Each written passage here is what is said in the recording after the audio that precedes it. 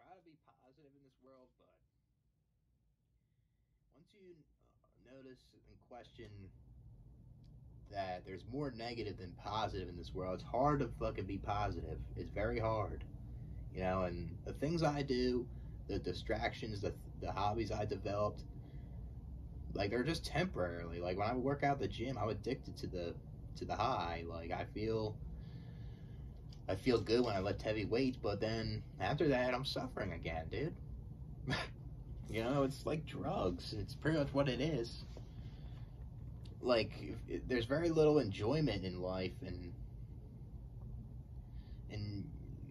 like this world is just compete to survive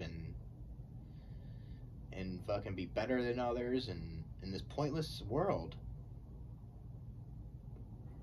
So how's it like it's just hard to be positive in this world, dude. I try to.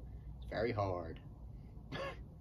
You know, yeah, enjoy the little things and stuff. I try to, but once you see the bigger picture, it's very hard to. It's very hard to stay positive.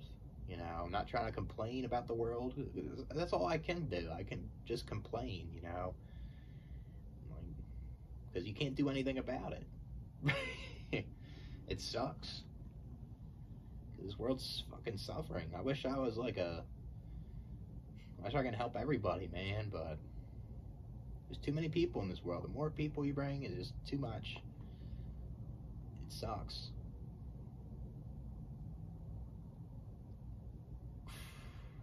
But you try to stay positive in something.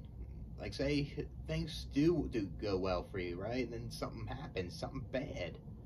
You know, it just never ends. Something positive comes up, and something bad, and you have the bad shit for a while, then positive again.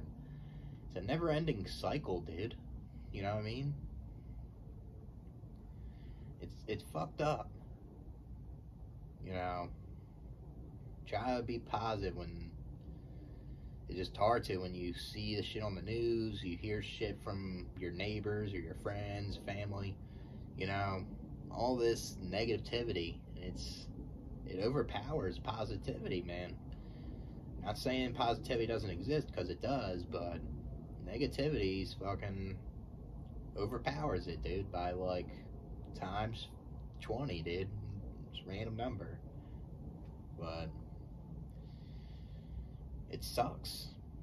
So, catch you guys with another video.